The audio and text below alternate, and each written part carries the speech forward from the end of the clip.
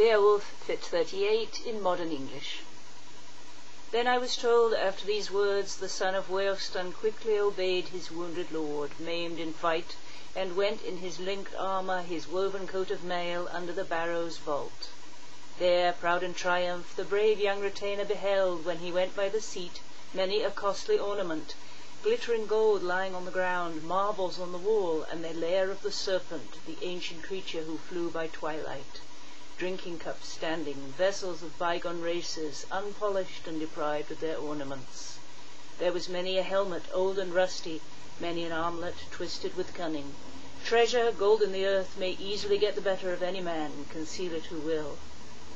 Moreover he saw, hanging high above the hoard, a standard all of gold, greatest of marbles, wrought by hand, woven by human skill. From this a light shone forth, so that he could discern the surface of the ground and scrutinize the treasures. There was no vestige of the serpent, for the sword had destroyed him.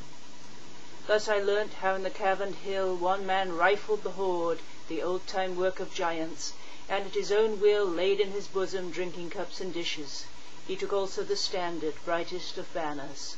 The sword of the aged prince, its blade was iron, had before that wounded him who had long been protector of the treasures, who had for the hoard put forth his burning terror of flame, at midnight fiercely welling out, till by a violent death he died. The messenger hastened, eager for return, impelled by the treasures. Anxiety tortured him as to whether he, the brave-minded one, would find the Geat's lord alive in the open place where he had left him, shorn of his strength erewhile. At last he, bearing the treasures, found the famous prince, his lord, bleeding and at the end of life. Once more he began to sprinkle him with water, until the beginning of a speech broke forth from the storehouse of his mind. In sorrow the warrior king spoke, and looked upon the gold. I utter in words my thanks to the ruler of all, the King of glory, the everlasting Lord, for the treasures which I here gaze upon, in that I have been allowed to win such things for my people before my day of death. Now that I have given my old life in barter for the hoard of treasure, do ye henceforth supply the people's needs. I may stay here no longer.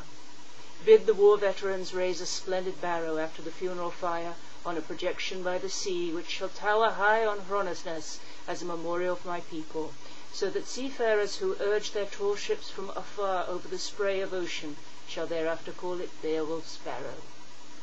The brave-souled prince undid from off his neck the golden collar, gave it to the thane, the young spear warrior, and his gold-mounted helmet, ring, and corslet, bade him use them well. Thou art the last of our race, the Wymundings. Fate has swept off all my kinsfolk, undaunted nobles, to their doom. I must go after them. That was the veteran's last expression of his spirit's thoughts before the funeral pyre was his lot, the hot destructive flames.